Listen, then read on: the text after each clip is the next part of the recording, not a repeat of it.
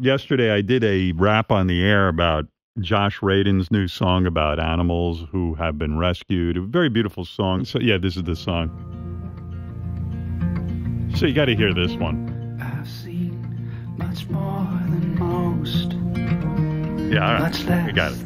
So my wife was so moved. There was a woman who works at North Shore Animal League, hadn't heard it, but heard about it. Uh-huh. So Beth contacts Gary and says, Gary, would you please send me a link so that I could have a copy of what Howard said about Josh Radin and the song and animal rescue? So Gary does that, but he sends her a link where it's that rap followed immediately by I'll suck your ween.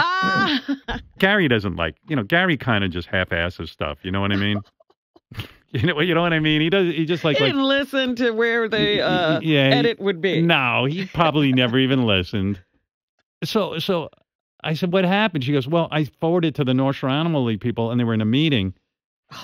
And so they didn't know. They don't know when the bid is ending. So they played it in the meeting? So in the big meeting that they get together, I Suck Your Ween was part of it. I'll suck your ween. There you go. Oh. Pull out your penis and I'll start to blow. I'll suck your ween. Yeah.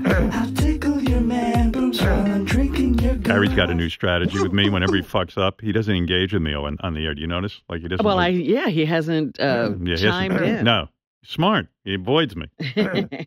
Gary, how does it keep happening to me? I know you're avoiding my conversation here.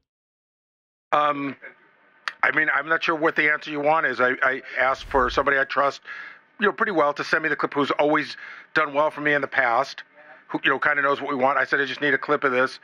And I wanted to get it to Beth as soon as possible because she seemed to really want it. Well, she did. All of that is correct. And I didn't listen to it before I sent it because, that's on me. Well, you're saying it's not on you. You're passing the buck. It's because I should have listened to it before I sent it. Can't argue with that. Just wish he knew that yesterday. Why are you in such a rush? I mean, what is your rush? In other words, like, why couldn't you take 5 minutes and listen to the clip just to check it? I can't answer that. I mean, it was, I really just thought that it would be correct, and that's stupid of me to think that.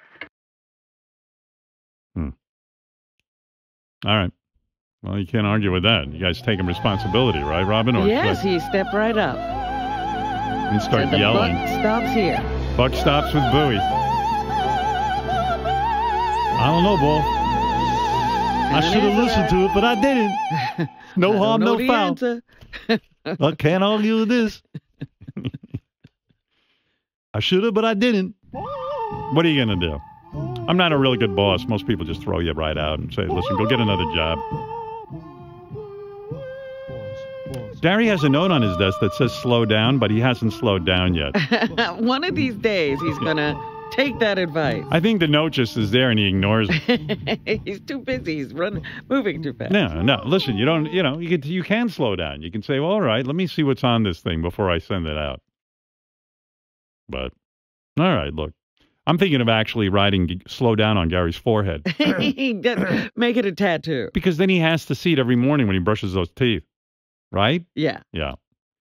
What were you so busy with that you couldn't listen to the 5-minute tape? I mean, again, I don't know how to answer it, Howard. I'm deeply No, I'm saying I wonder what you were doing. I mean, I probably was making some calls and doing, All right, well, you were making calls at least. Right, Robin? Yeah. You tried your best, though, right? As long as you tried your best. I did not. Oh, you didn't? I did not try my best. Well. He didn't try his best, Rob. It's no big deal, Gary. Don't worry about it. It's just one more humiliation.